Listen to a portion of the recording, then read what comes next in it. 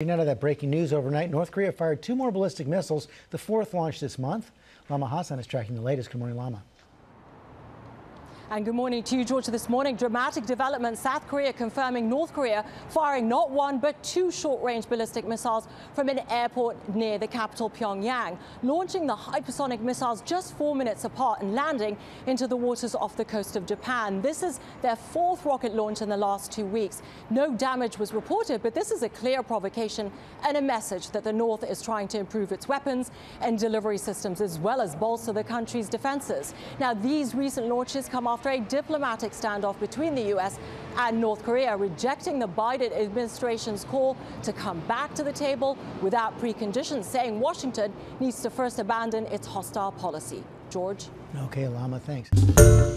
Hi, everyone. George Stephanopoulos here. Thanks for checking out the ABC News YouTube channel. If you'd like to get more videos, show highlights, and watch live event coverage, click on the right over here to subscribe to our channel. And don't forget to download the ABC News app for breaking news alerts. Thanks for watching.